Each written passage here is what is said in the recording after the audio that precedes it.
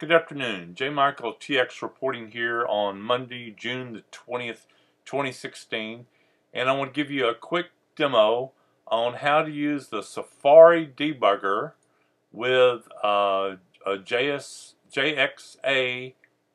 script that you have in the script editor. So I already have the script here open and compiled. It's ready to run, but we don't want to run it yet.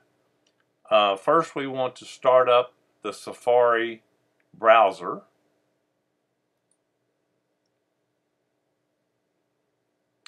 And in the develop menu, you want to come down to your machine name and make sure this is checked. Even if you've done this previously, I have found each time I go through this process, I've got to redo it. So you won't be able to see it up here. It's going to be out of the window, but I've got to click develop and then here, and I'm not unchecking, I'm just viewing, and then close the develop menu. Now I'm ready to start debugging. So I'm going to switch back to the script editor. And the way you invoke debugging is to have a debugger command in your script. So after you have had some code. So this is just a real simple example. So now I'm ready to run the script, and it will open up the debugger, Safari Debugger, at this point here. Here we go. Running.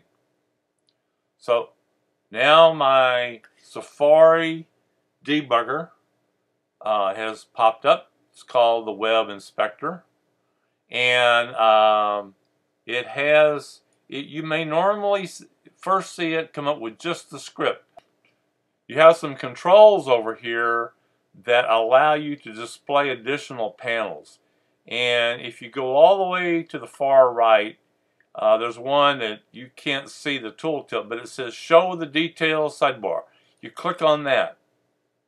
Okay, so now I can examine my local and global variables and other objects in the script. For our example here, we want to look at the application object method. So I have an application object, the KM app, and I'm just going to expand it right here. And then you'll see this private thing and then object prototype. If you expand the object prototype, then you get what we're after for this demo, which is a list of all of the available methods for an application class. There's a lot more to debugging, but this is just an example to get you started. So you can just close this window, and I'll say this, that it can be a little bit confusing. Let me go back over here to my script.